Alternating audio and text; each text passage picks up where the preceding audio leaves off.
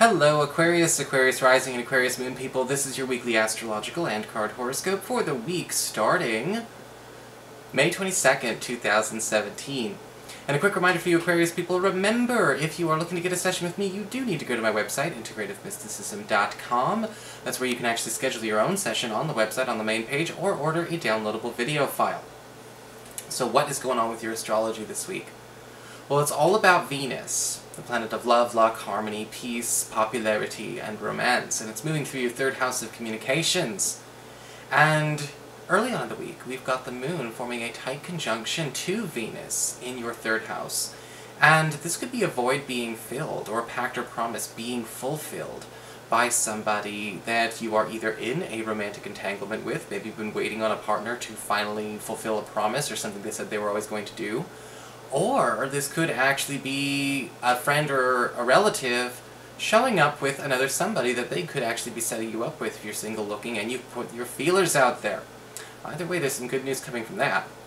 Later on in the week, we do have Venus in this very same area forming a tense square to Pluto, currently retrograde in your 12th house, your past, your privacy, and your hidden zone.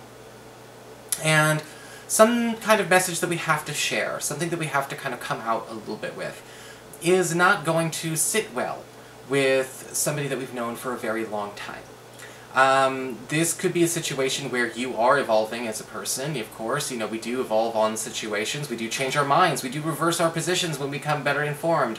Not everyone is evolved enough to do that when, to be fluid. They need fixed, they need that stability, they need to feel like that's a foundation of safety. And there could be a conflict that comes up with somebody. Now again, with the 12th house, it's your past, your privacy, or your hidden zone. This is somebody you would have known for a long time, who's had an opinion of you that goes back a long way. This could be a family member, a friend from childhood, somebody you've been working with for a long time. They will get over it. You don't need to hold back, but just pay attention. Don't take it personally if they have to get shocked first, because again, sometimes people really need to have rigid associations. It's about certainty. It's nothing personal. For your spiritual advice this week, we do have the card of the Hedge Witch. And the Hedge Witch talks about what we do with our secrets, what we do with secrets, and when we need to decide again to share or not share.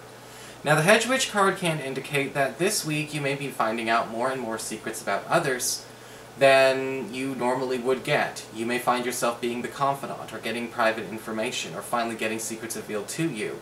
The Hedge Witch card can indicate here you need to use this information judiciously, and make sure that you're not actually going around and blabbing it out and shouting it from the rooftops. However, this may be a situation where, as the Hedge Witch, you have to be sort of the one who makes the call, if this is something that does need to be shared with another person, that it involves, or not. Your situation is always going to be unique, but with the Hedge Witch card upright, if you are doing this to right a wrong that somebody else has done, or you're trying to protect somebody from a wrong that somebody else is supposed to do, you're going to have to be able to do that in secret. Kind of a 007 kind of situation. For your Earth sector, when it comes to your work and finances, we've got the Eight of Wands reversed.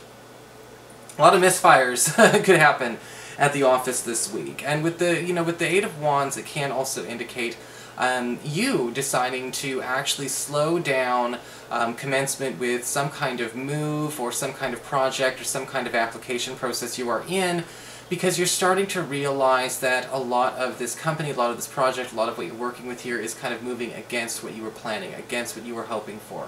And sometimes that can happen with the Eight of Wands reversed. What can happen is that we kind of notice it's not going to pan out or play out the way we could have expected. And the Eight of Wands reversed is saying that you are going to keep your options open for other things. You may actually decide to delay progress, or delay here in general. Maybe it's almost time to write a big check. I would advise making a bit of a delay, because another option will present itself, something more affordable, or at least something we can leverage for negotiation.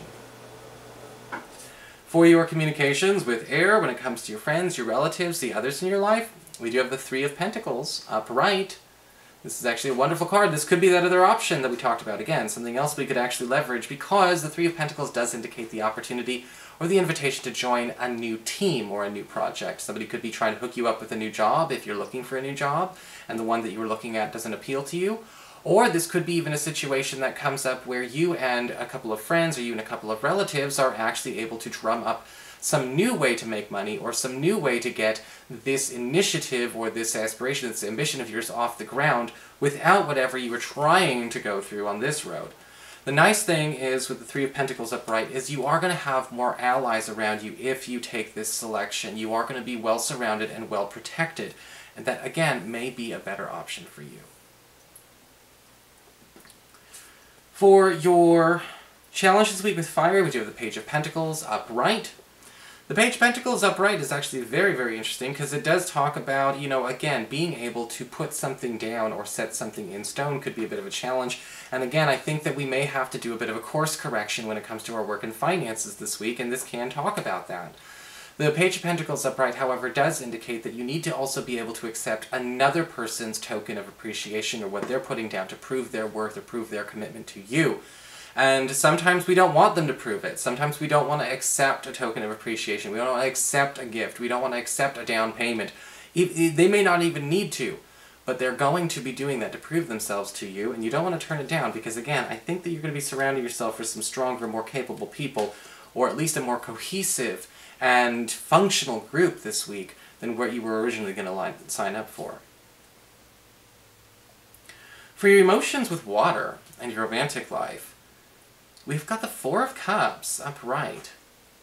Interestingly enough, love could be a little bit confusing this week, because with the Four of Cups, we do see an opportunity for love, but it's almost like you are the one being put on notice to pay attention where you need to give something or somebody a chance.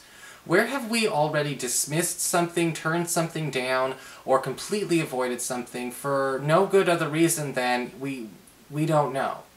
We don't know if it's going to work. It's not my usual. Well, if your usual is why you're single right now, give this person a chance.